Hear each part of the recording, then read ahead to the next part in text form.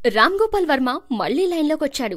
ఆయన ఫోకస్ మళ్లీ power star Pawan Kalyan మీదకి మళ్ళింది. ఎవరో పవన్ గురించి తమాషాగా పెట్టిన ఒక మెసేజ్ ను పట్టుకుని ఆయన రెచ్చిపోయారు.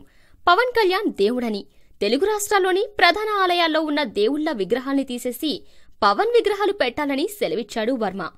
పవన్ దేవుడని తాను మనస్ఫూర్తిగా నమ్ముతానని వర్మ వ్యాఖ్యానించడం విశేషం.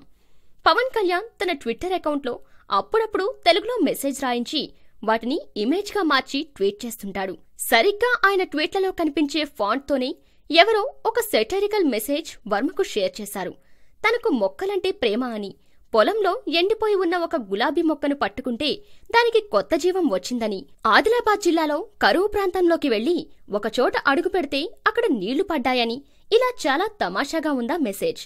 ఇది పవన్ కళ్యాణ్ నిజంగానే పెట్టిన మెసేజ్ అనుకున్నాడో లేక ఫేక్ అని గుర్తించాడో తెలియదు కానీ దానికి స్పందనగా పవన్ దేవుడు అని నేను ఎప్పుడూ నమ్ముతాను, బాలాజీ, యాదగిరిగుట్ట స్వామి, భద్రాచలం రాముడు మొదలైన దేవుళ్లందరినీ పవన్ విగ్రహంతో రీప్లేస్ చేయాలి అని ట్వీట్ చేశాడు వర్మ.